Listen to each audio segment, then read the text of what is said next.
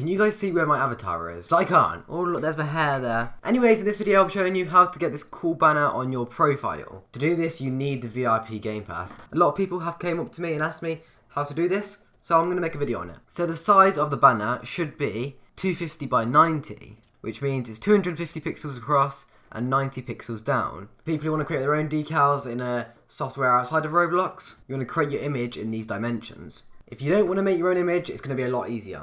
So when you're on the home page, you want to go to create. If you've uploaded the decal, you want to go in my creations, or if you put it in group creations, go to there and then click decals, and then your image will be here. If you want different decals from other people, click on the library, click on decals, and then boom, you've got some decals here. Once you've found your image, I'm going to go for this hot person here. You want to click it. At the top you will see the URL. You want to go for this number here, copy and paste this into this bar over here. And then you want to press enter, and then it will update your banner.